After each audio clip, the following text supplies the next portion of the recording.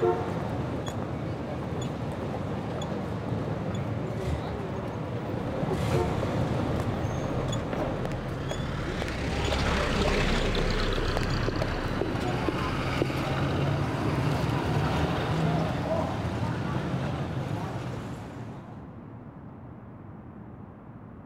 we were kids, there was a strange house. All the shades were always drawn, and we never heard voices in there.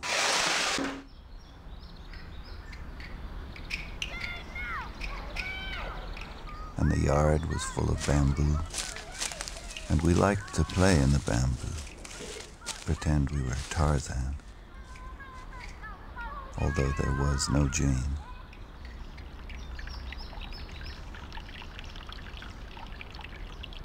And there was a fish pond, a large one, full of the fattest goldfish you ever saw, and they were tame. They came to the surface of the water and took pieces of bread from our hands. Our parents had told us, never go near that house, so of course we went. We wondered if anybody lived there. Weeks went by, and we never saw anybody. Then, one day, we heard a voice from the house.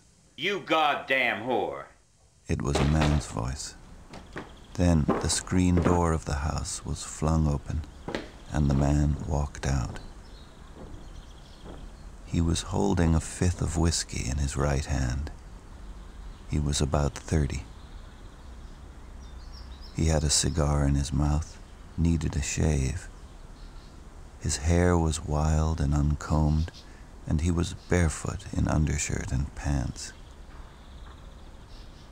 But his eyes were bright. They blazed with brightness. And he said, "Hey, little gentleman. Having a good time, I hope." Then he gave a little laugh and walked back into the house.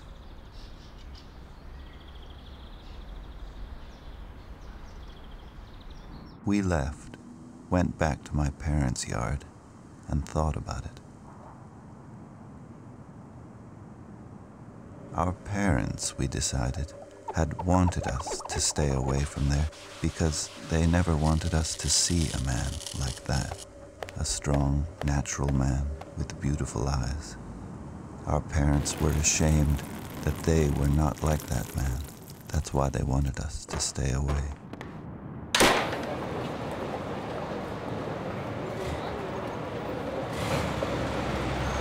But we went back to that house and the bamboo and the tame goldfish. We went back many times for many weeks, but we never saw or heard the man again. The shades were down as always, and it was quiet. Then one day, as we came back from school, we saw the house.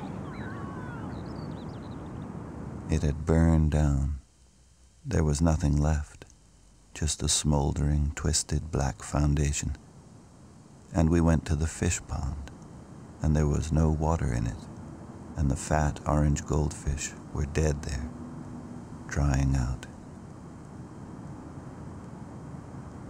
We went back to my parents' yard and talked about it, and decided that our parents had burned their house down, had killed them, had killed the goldfish, because it was all too beautiful. Even the bamboo forest had burned. They had been afraid of the man with the beautiful eyes.